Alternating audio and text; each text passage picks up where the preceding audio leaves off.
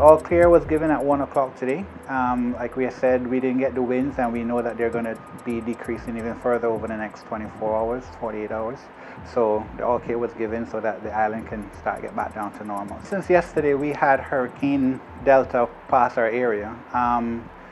We're fortunate that it took a more westerly turn than what was predicted initially, and for that reason, we didn't receive the amount of rainfall and wind that we expected. Like I said, that's a good thing. But the good news is we're all prepared. We saw people battening down and actually taking precautions that they needed to take. And we hope that on its current trajectory, it'll continue to move away from us. So.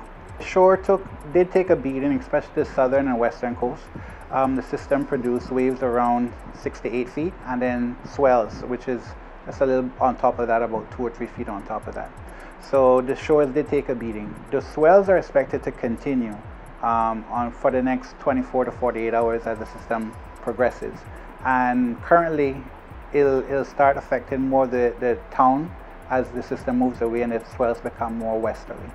So, but the winds are going to be still out of the northeast, but the swells are going to be coming in from the west.